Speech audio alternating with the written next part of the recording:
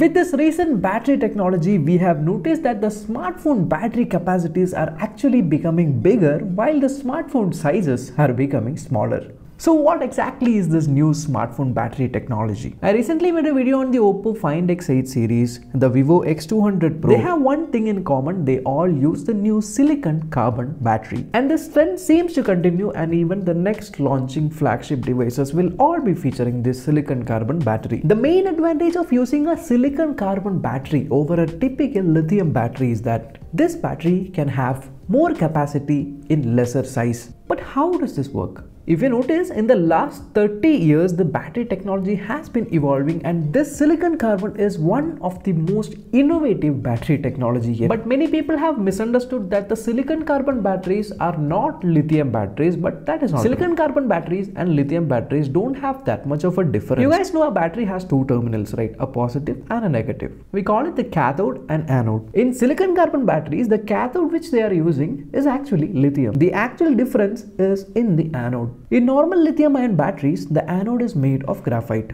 But in silicon carbon batteries, they use a silicon carbon composite in the anode. And because of this, these kind of batteries will have more energy storing capacity. The common lithium-ion battery with the graphite anode has around 372 milliampere-hour per gram. But when it comes to the silicon composite battery, you can store up to 470 milliampere-hour per gram, which means per gram the energy stored by a silicon carbon battery is way higher than a traditional lithium-ion battery. So if you compare two same size lithium ion battery and the silicon carbon battery can have more capacity than the normal lithium ion battery. Since this is a revolutionary technology, you guys might think this might be the end of normal lithium-ion batteries, but you might be wrong. Because silicon carbon batteries have one major problem. When you charge a silicon carbon battery, they tend to swell. So if you charge a silicon carbon battery, it becomes bigger. When it discharges, it becomes smaller. But this kind of a behavior we have not seen in normal lithium-ion batteries. So if you see this journal, they have actually studied a lot about this, and what they have found out is that these kind of batteries, they are not sure how good it will perform when it ages